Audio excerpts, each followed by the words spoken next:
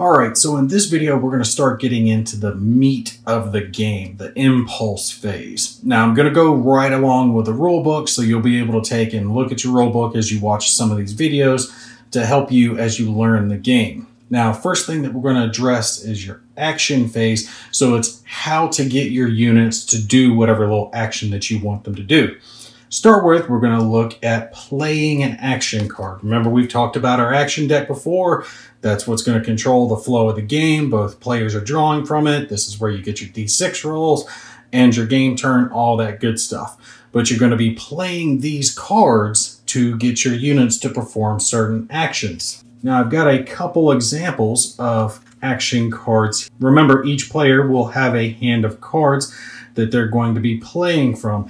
And when you're looking at your action cards, they can have either one or two icons of actions that you can get your units to perform.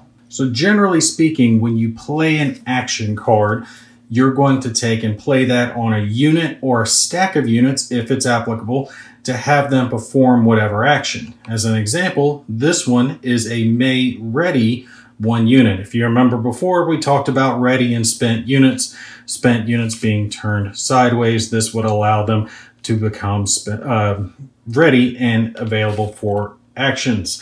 That's what the play of this action card would entail.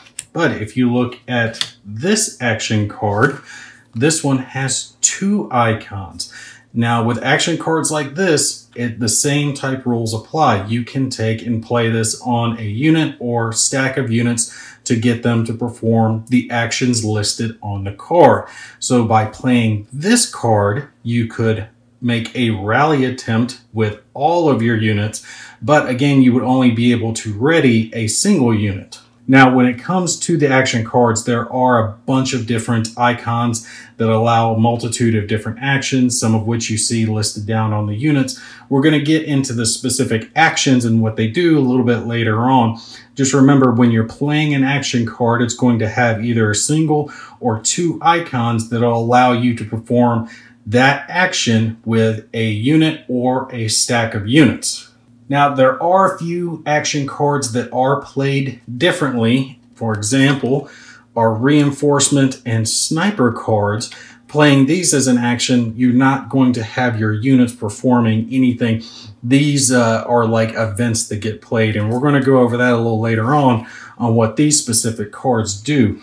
As well as those, there's also the cover action card, but this is not played on your turn. This is going to be played on your opponent's turn to give your units a better chance at defense.